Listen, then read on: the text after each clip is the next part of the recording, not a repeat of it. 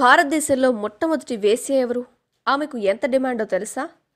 ఇక్కడ మాకు దొరికిన కొన్ని కథల ఆధారంగా ఇంటర్నెట్లో దొరికిన సమాచారాన్ని బట్టి మాకున్న పరిజ్ఞానాన్ని బట్టి జోడించి రాసిందే. ఇందులో ఎవరిని కించపరిచే ఉద్దేశంతో రాసినవి మాత్రం కాదు. మన భారతదేశ చరిత్రను ఒకసారి నిశితంగా పరిశీలిస్తే ఎందరో అందగత్తెలున్నారు. పురాణాల ప్రకారం అందగత్తెలంటే రంభ, ఊర్వశి, మేనక, తిలోత్తమ పేర్లు ప్రముఖంగా వినిపిస్తుంటాయి. అయితే అదంతా స్వర్గలోకంలో అని చెప్పుకునేవారు. మరి భూలోకంలో అయితే ఆమ్రపాలి పేరు ప్రముఖంగా వినిపించేది.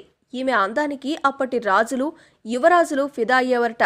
ఆమెను ఎలాగైనా పొందడానికి, ఆమె అందాన్ని సొంతం చేసుకునేందుకు ఆ రోజుల్లో ఎందరో రాజులు పరితపిస్తూ ఉండేవారట. అలా ఓ రాజు బలవంతంగా ఆమెను వేశ్యగా మార్చేశాడట. అయితే ఆమె అందులో నుండి విముక్తి పొంది మరో రాజును పెళ్లి చేసుకుందిట. అయితే ఆమె అకస్మాత్తుగా సన్యాసినిగా మారిపోయిందట. అది కూడా బుద్ధుని ఉపదేశంతోనే జరిగిందట. బుద్ధుడేంటి, వేశ్య అయిన ఆమ్రపాలికి ఏంటి సంబంధం అనుకుంటున్నారా? ఈ స్టోరీని చూస్తే మొత్తం సీన్ మీకు అర్థమవుతుంది. ఇంకెందుకు ఆలస్యం, చూసేయండి మరి. ఓ మామిడి చెట్టు దగ్గర ఆమె చిన్నతనంలోనే ఒక మామిడి చెట్టు కింద ఓ వ్యక్తికి దొరికిందట.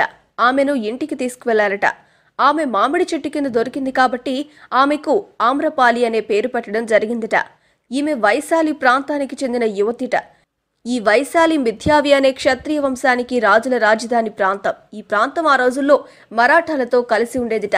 ఆ రోజుల్లోని మహిళలు ఎంతమందినైనా పెళ్లి చేసుకునే ఆచారం ఉందిట. లేదా తమకు నచ్చిన మగవారితో గడపడం వంటివి చేసుకోవచ్చుట.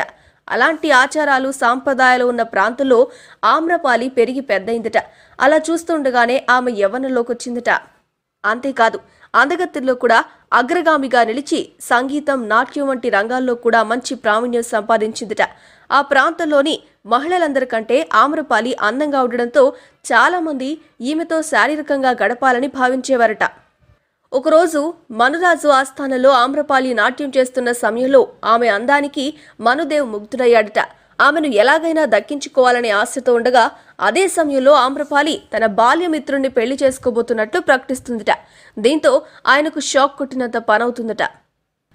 మరికొన్ని రోజుల్లో ఆమ్రపాలి తన బాల్యమిత్రుడు కుమారవర్మతో పెళ్లి చేసుకునే సమయానికి మనుదేవ్ తన సైన్యంతో పెళ్లి మండపానికి వచ్చి పెళ్లి కుమారుని తలను నరికేస్తాడట. ఆమ్రపాలిని నగర వేశ్యగా ప్రకటిస్తాడట. అంటే నగరంలో నివసించే వారందరితో ఆమె గడిపే అవకాశం ఉంటుందట. నిస్సహాయురాలైన ఆమ్రపాలితో మొదటగా ఆ రాజు గడుపుతాడట. ఆ తర్వాత నగరంలోని భూస్వాములు, ధనవంతులు ఆమెను పొందేవారట. అందరూ తమకు ఇష్టం వచ్చినట్టు అనుభవించేవారట. అలా ఆమె ఆ ప్రాంతం మొత్తానికే వేశ్యగా మారిపోయిందట. అయితే ఆమెతో గడిపిన వారందరూ ఆమ్రపాలికి చాలా డబ్బిచ్చేవారట. రాజులు, యువరాజులు ఆమెతో ఒక్క రాత్రి గడిపినందుకు గాను 50 కబనాలను ఇచ్చేవారట. అంటే నేటి రూపాయల ప్రకారం ₹1,00,000 పైమాటేట. అంటే ఆ రోజుల్లోనే ఆమ్రపాలికి అంత డిమాండ్ ఉండేది. మగధ రాజ్యానికి చెందిన బిందుసారుడు అనే రాజు ఆమ్రపాలి దీనస్థితి గురించి తెలుసుకుని ఆ రాజ్యంపై దండెత్తి మనురాజును ఓడించి ఆమ్రపాలికి విముక్తి కల్పిస్తాడట. అతను చేసిన మేలు, మంచితనం గురించి తెలుసుకున్న ఆమ్రపాలి ఆ రాజుని ప్రేమిస్తుందట.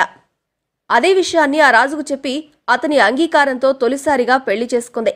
ఆమె మీద ప్రేమతో ఆమె ఏమి చెప్పినా ఆ రాజు తూచా తప్పకుండా చేసేవాట. కొన్ని రోజులకు వారిద్దరికీ ఒక మగబిడ్డ కూడా జన్మించాట. అయితే బిందుసారుడికి మొదటి భార్య కౌసల్య ఉంది. వారి కుమారుడు అజాత శత్రువుగా ఉంటాడట. కొన్నాళ్లకు బిందుసారుడు మరణించగా ఆమ్రపాలిని కొట్టి ఆమెను వైశాలిలో బంధిస్తారు.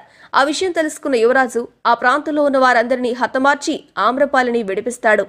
ఆమ్రపాలిని వేశ్యగా మార్చడం వల్లే వైశాలి మొత్తం నాశనమై కాలగర్భంలో కలిసిపోయిందని భావించేవారట. అయితే అజాత శత్రువు యువరాజే అందరినీ చంపేశాడని ఆమ్రపాలి తనపై కోపం పెంచుకొని వేరే రాజ్యానికి వెళ్లిపోతుందట.